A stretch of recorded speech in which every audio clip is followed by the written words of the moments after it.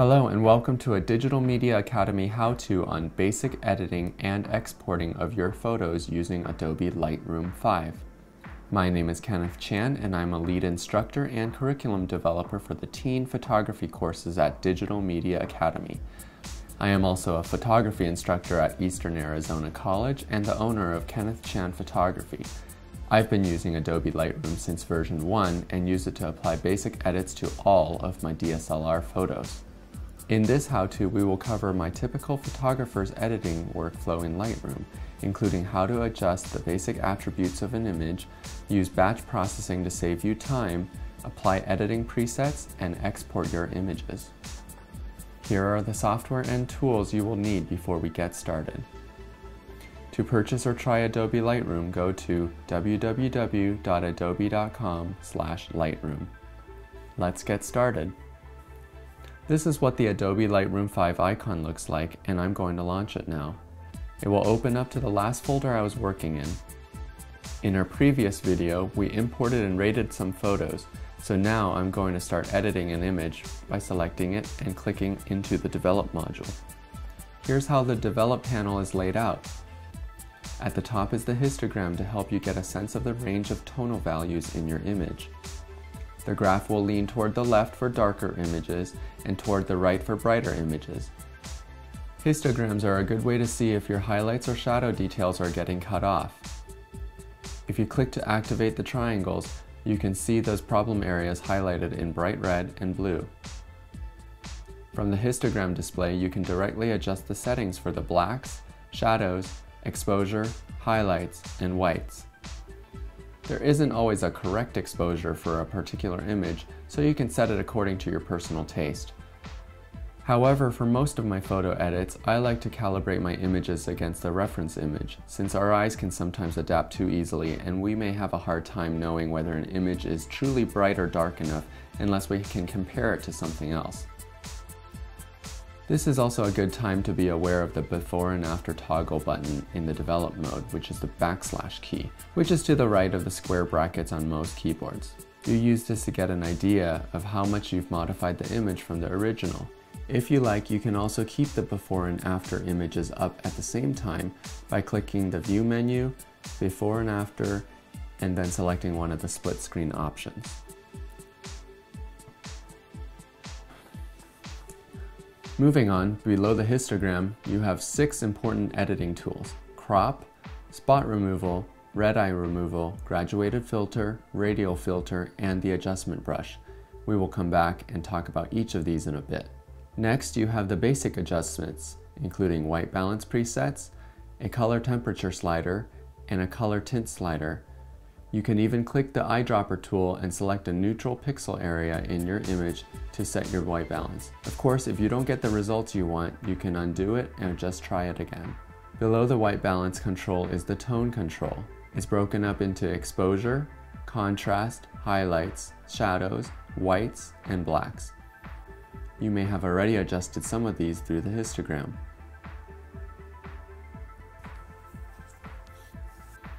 After the tone section is the presence section, where you can adjust the clarity, vibrance, and saturation. I hardly ever pump up the saturation anymore and use the vibrance slider instead. Once you get the hang of adjusting sliders, you will want to go ahead and explore the rest of the adjustments in the Develop module, such as the tone curve, hue, saturation, lightness, split toning or duotone, sharpening, noise reduction, lens corrections, vignetting and grain effects, and camera calibration. And oh yes, if you really make a mess with your editing and just want to start over, you can click the reset button. As a quick aside, if you go back to the library module by hitting the G key, you'll notice that some of these basic editing functions are also located here under Quick Develop. Instead of using sliders, you'll click the buttons to make edits in small and large increments.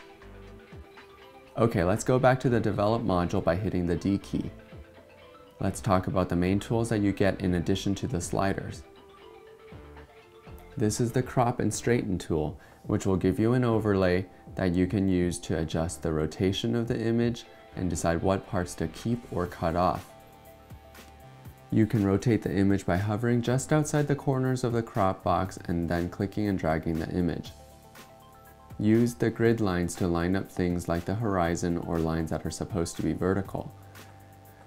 Aspect ratio is the proportion of width to height, and I often want to lock it to a specific ratio, either to keep it the same as my camera, which is 3:2, or I can lock it to match my desired output, which may be 5:7 or 8:10 if I was going to make a print.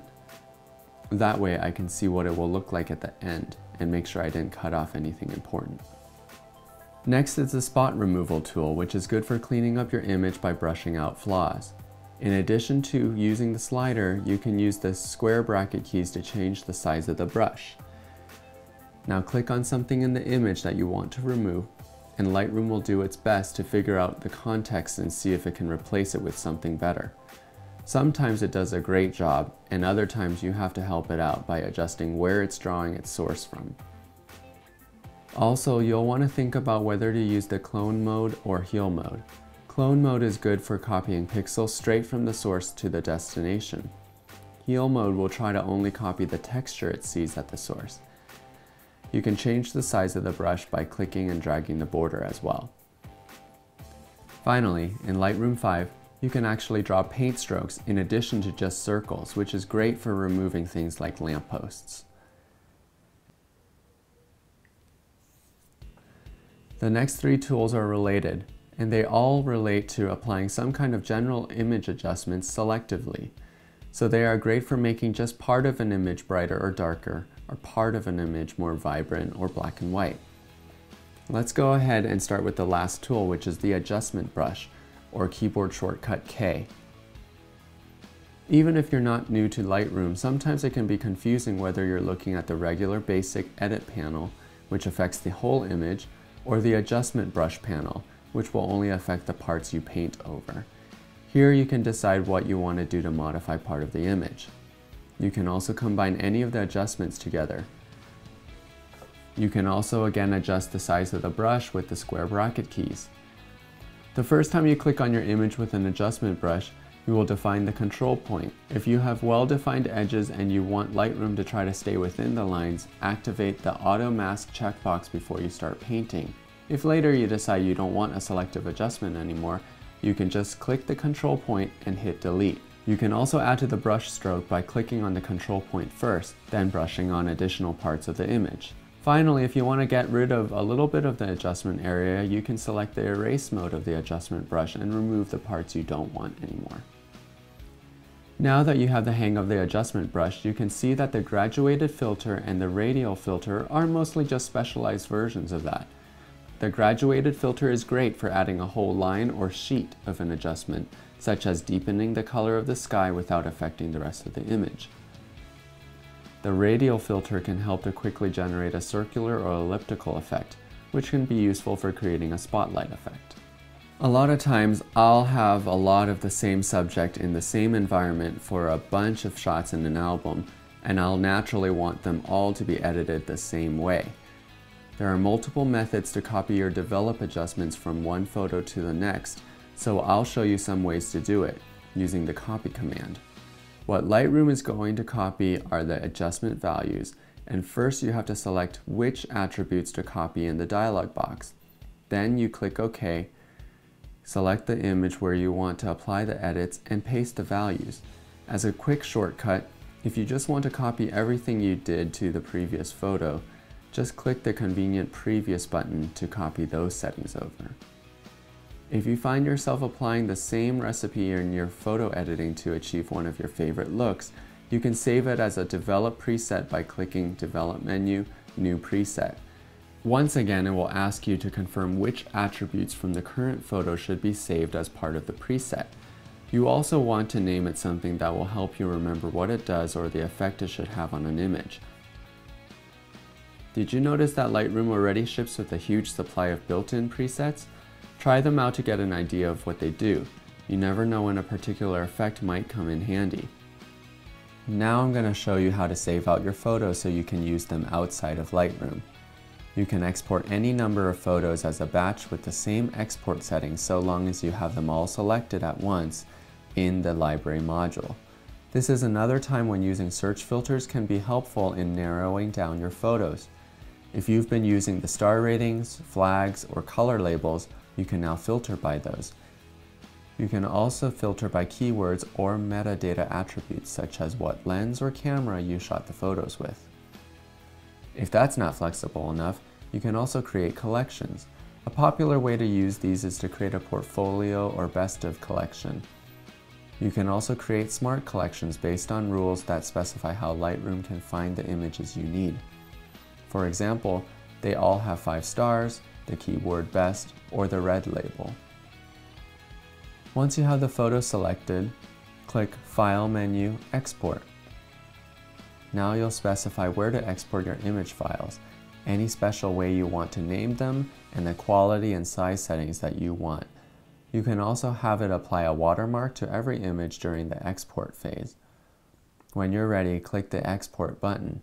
You can even get back to work while Lightroom completes your export in the background. So that was a demo of the editing and exporting phases in Lightroom, but there is so much more that you can do with this. To learn more about digital photography and editing, check out the Digital Photography classes by Digital Media Academy at www.digitalmediaacademy.org.